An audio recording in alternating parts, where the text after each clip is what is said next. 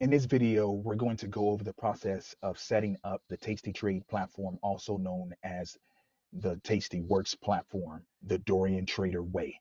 We're going to walk you through how we set up the demonstration accounts that we trade live on every single trading day so that you can learn through the process by mirroring the TastyTrade platform that we demonstrate on. But before we do that, we want to thank you for joining the Dorian Trader. We are super happy that you are a part of the Dorian Trader team now and community, and we hope that you decide to be a part of the community into perpetuity, and we're going to do all we can to provide you value day after day after day so that can be the case. With that said, I want to point out that we are marrying two different videos. One, you're going to hear us say TastyTrade, and then in parts of the video, you're going to hear us say Tastyworks. This is an updated how to set up TastyTrade kind of platform video, but we're using some of the old video to be able to complete the setup video.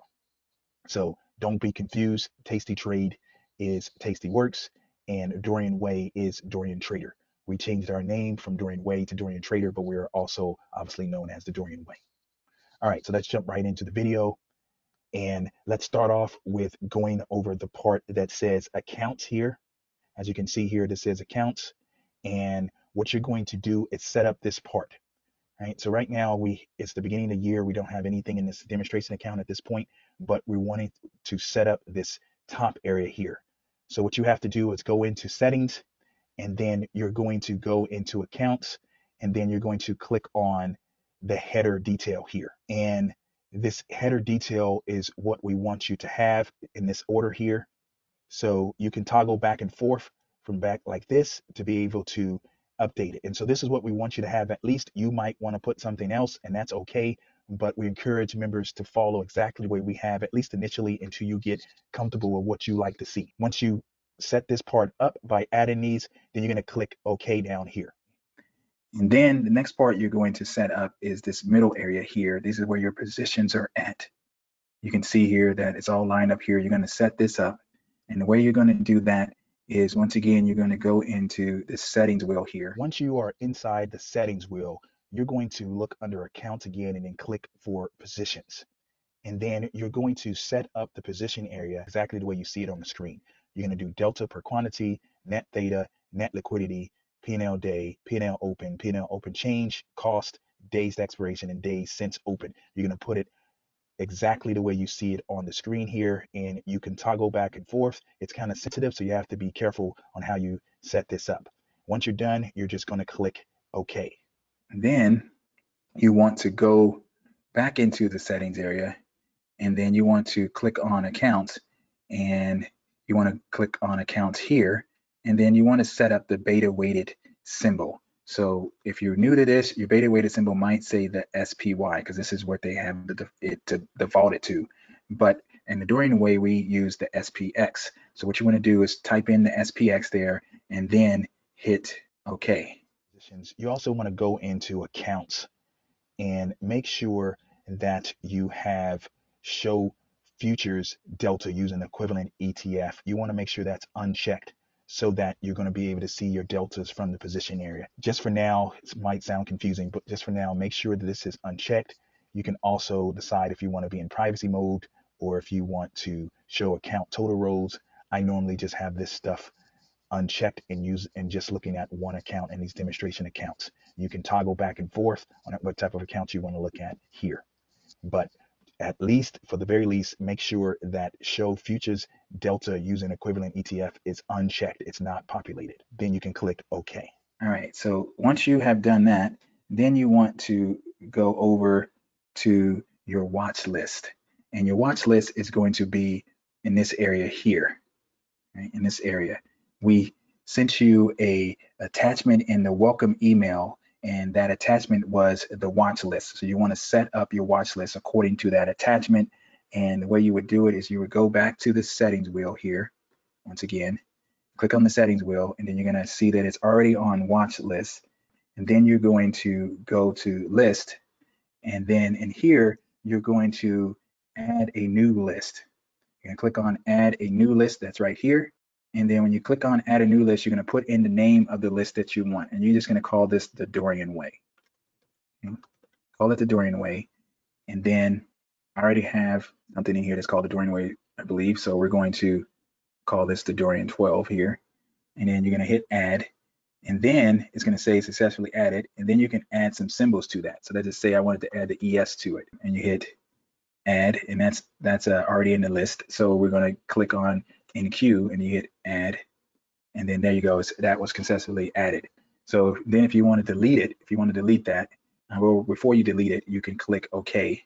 But if you had to go back in here and you want to delete that, you can just go in here and hit delete. And it says you want to delete this watch list. You say yes, and then that watch list will be deleted.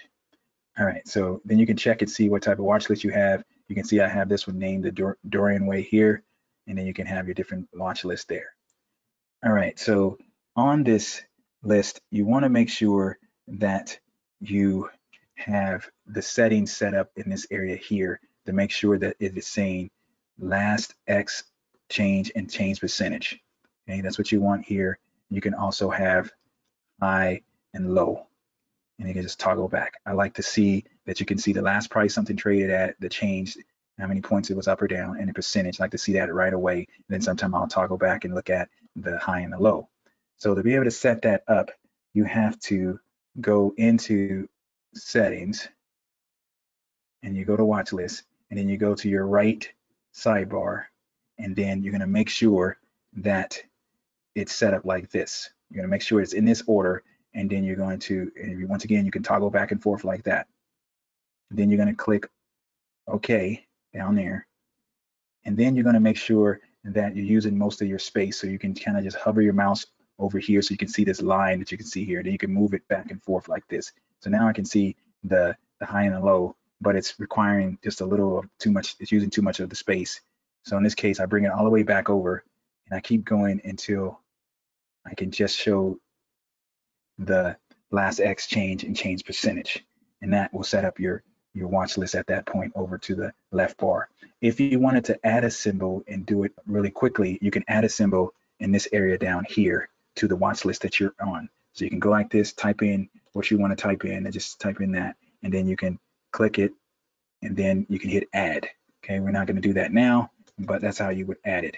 And if you wanted to move a symbol around, you can move it by dragging it like that. Okay, so we're not going to do that. And now we're going to move over to the trade tab. I'm going to set up the trade tab. So in this area is the date that is to the next expiration, or the expiration that you can choose. And these are the days to expiration here. So we're just going to choose this 83 for right now. And what we're going to set up is the delta, the open interest, and the delta and the open interest. And the way you do that is you click on the settings wheel that is to the left of those options we just mentioned. So then you can choose what you want. In this case, we're choosing delta. And then if we do it here, we're choosing open interest. All right, and that's going to be on both sides if you do that. As you can see, it's going to be on both sides if you do that. We want to quickly point out that on the TastyTrade platform, they have this arrow here that you want to make sure it's always pointing up. If it's not pointing up, it will show the option chain in a reverse type of order. And the next thing we're going to do is make sure the strikes that you can see is 450. So you're going to have to type that in because it's not going to have that option. So you're going to have to type in 450 there.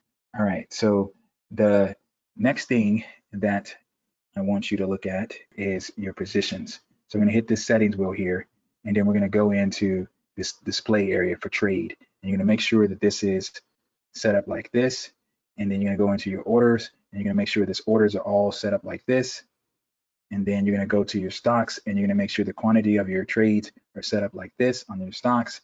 And then on your options, you're going to make sure that it's set up like this on your options. And then lastly, you're going to do it for your futures. You're going to make sure everything is set up like this for your futures.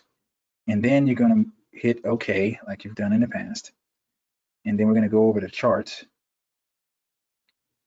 And in the chart area, the first thing you're going to do is you're going to click on the indicators. And then in this area, you can type in what type of indicator that you want. And these are the indicators that you want. You want this SMMA, that's the simple moving average. You want 2 of those. And then you want the relative strength index. And you're going to add it just like this in this order. Once you have them, you're going to make sure that the first one has this under this area, and then under style, you're going to make sure it's like this in this color. And then on the next simple moving average, you're going to do the same thing. Make sure this area is correct. You're going to hit the style, and you're going to make sure that you have this color in there and that this line is solid and marker is no. And then you're going to click on the relative strength index, and you're going to make sure all of this is correct. And then you're going to click on the style, and then you're going to make sure this area is the same setup. And then once that is all set up, you're going to hit close, but you're going to use this area right here to add the selected areas. And then you can just delete the areas by clicking over here, or you can clear all if you wanted to. All right, so the next thing you want to do is make sure that this is set for day. And you can see that it gives you a number of different options. You're going to set that for day. And then you're going to set this area right here to 1 year. And then you're going to make sure that this is a candlestick bar chart, and you can check that here. All right. And then your account should be set up accordingly at that point once you click on the settings wheel and make sure everything is set up according to this area. You can check the chart, you can check the colors, and check all these different layout options. Once you complete the setup of the charts, and then you will be all set with the setup of the TastyTrade platform, the Dorian Trader way. Then you can jump into course 1 and start learning the process. We encourage you to go over each lesson, write down your questions, and then email it to support, and we will respond via text and or video. And if you still need questions, please feel free to join one of the live programming calls that we have and unmute your mic. That is one of the great advantages of the Dorian Trader, is that every member gets access to their mic so they can interrupt the instructor, and we encourage members to do that so they can accelerate the learning process. So we look forward to helping you through your options learning journey. Please feel free to always present questions to us.